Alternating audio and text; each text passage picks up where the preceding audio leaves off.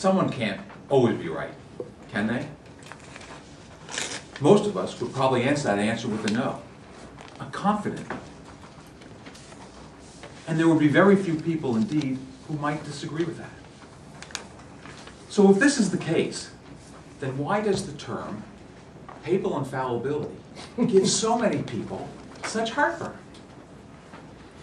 It causes consternation both inside the church and outside the church. Why is this? I think it's because most people don't fully understand this important doctrine of the Catholic Church. We tend to think of it literally. And so we say, the Pope is infallible. He can't make mistakes. Now think about that. Would you say that a man who runs around Italy with an austere personal budget, dressed nothing in white, eating pasta with marinara sauce, is not prone to mistakes? Think of his cleaning bill.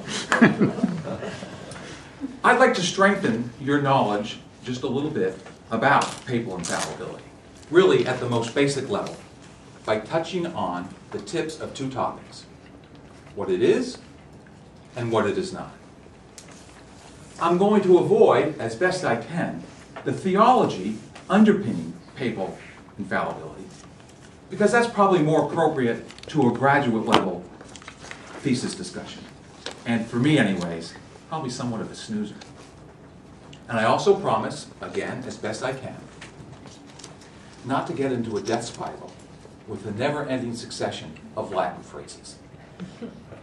So first, what is papal infallibility? Well, perhaps more than anything, is that it's rare. It has only been invoked twice since 1854, other than for declaration of the canonization of saints. And both of those instances regarded the dogma of Mary. So when the Pope declares a teaching infallible, there are 5 conditions which must exist.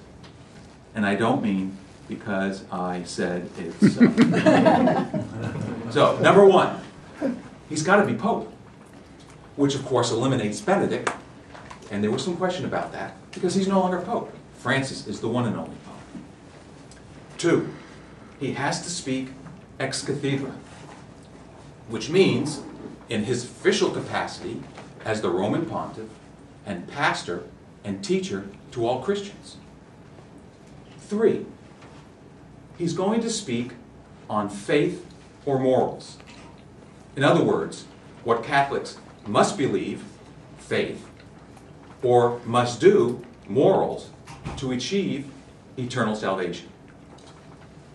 4, he's going to define the dogma as being firmly and immutably held. In other words, this is it. There's no more questions, no more discussion. This is our faith forever. And 5, he's going to say it must be accepted by the whole church.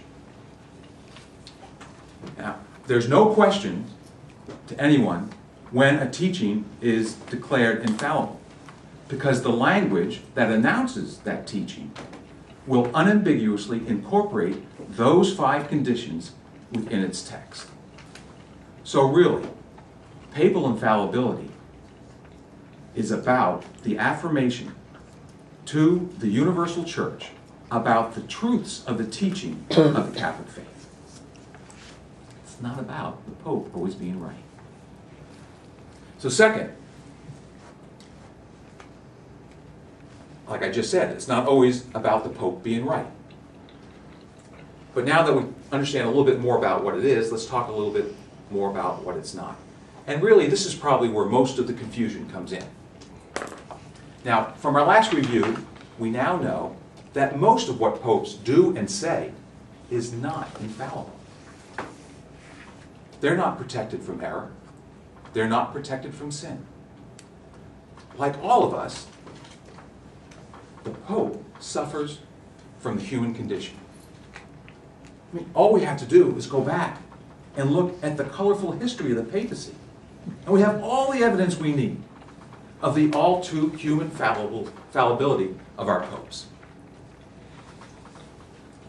In fact, the Catholic faithful can disagree with the Pope on a whole range of issues. And when he does make a mistake, as members of the faithful, it's our obligation to challenge and correct him. So the doctrine of papal infallibility is misunderstood, primarily because of the popular ideas of what people think it is, more so than what it actually is. So I hope this afternoon, based on our little conversation, you have a little better understanding of what papal infallibility is and is not. And the next time you become engaged in such a great discussion, you'll be able to weigh in with more confidence. Of course, I could be mistaken.